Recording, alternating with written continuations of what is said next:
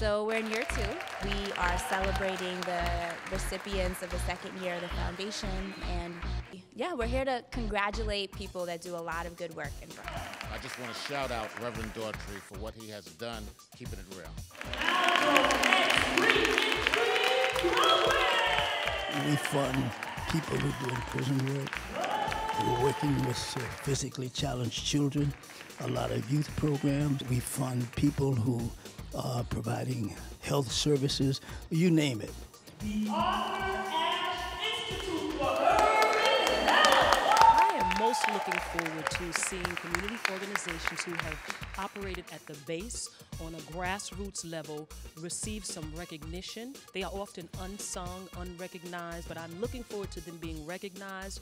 And I'm looking forward basically to giving them some money in their hands because they've been operating and doing the work, as is their calling, for year after year after year. Black Vets for Social Justice! Yeah! What we're focusing on, and we're thankful for the grant, we've opened up our arms to veterans who are formerly incarcerated who are now parolees. We're so thankful that we're able to use it to help other people better their lives and better themselves. So we're just elated. We're going to use the money well, and we'll come back with some great reports for you guys. We're utilizing poetry to help attract kids to educational excellence, public speaking, creative writing, and basic reading. Green Earth Poets Cafe loves you, and we say thank you. We're helping people find their voice.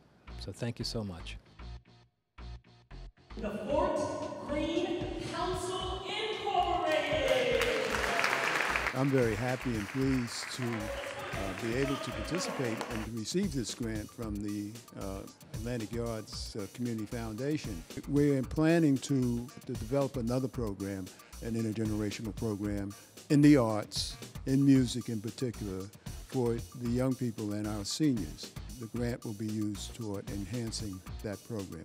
We are so grateful to the Atlantic Yards Nets DBNA Community Foundation for this very generous grant. It's going to make a huge difference in the lives of Brooklyn youth with disability, and we're so very grateful.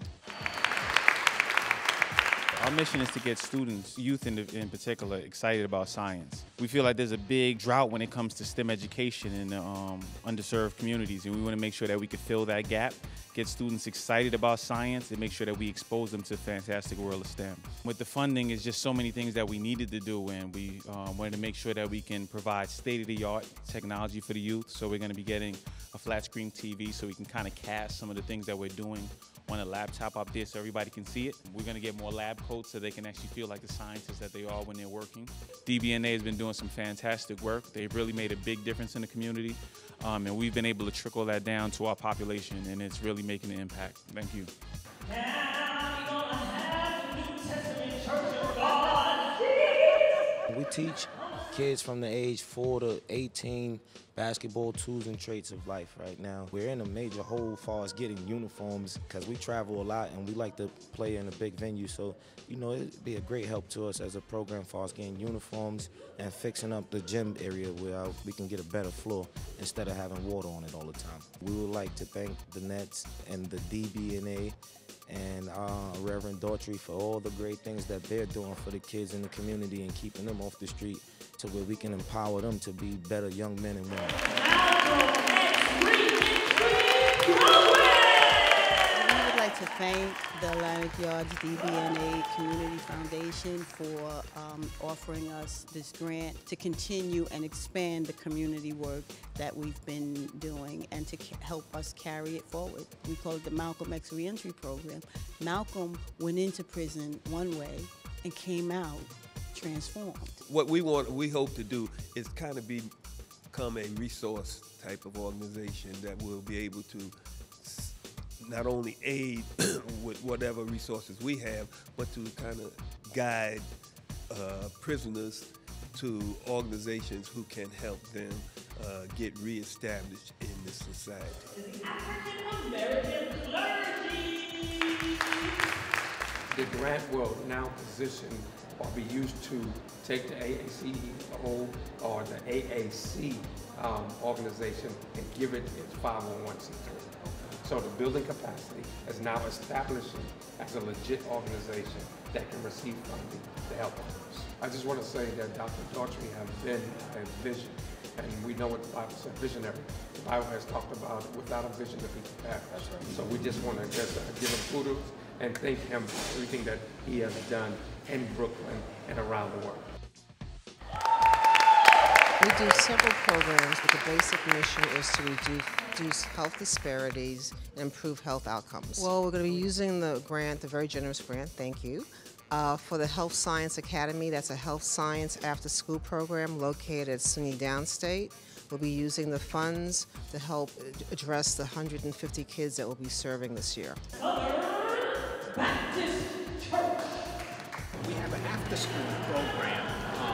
We're going to use the funds for that after-school program to improve the quality of what we do there. Get better laptops, we intend to get smartboard and things like that, of supplies that are quality so that we can continue to educate the youth there. Navigate the maze to achievement.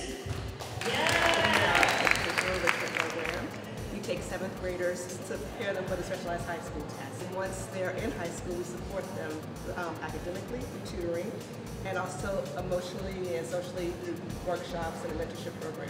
Family Life Development Center. We have different programs, sex education, social development, social interaction, trying to bind families back together again. It's out-of-pocket for none of the families. Basically, we'll be developing more recreational programs for them, trips, and other different activities and tools they would need to develop.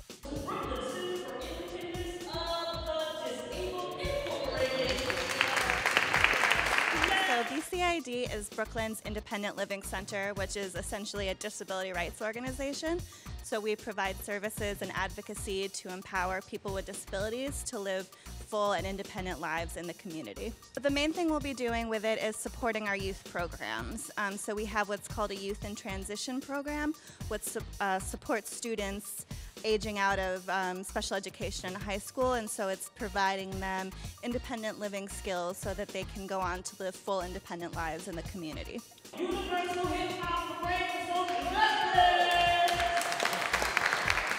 The mission of the organization is to use hip-hop culture and social activism to motivate young adults to transform their community.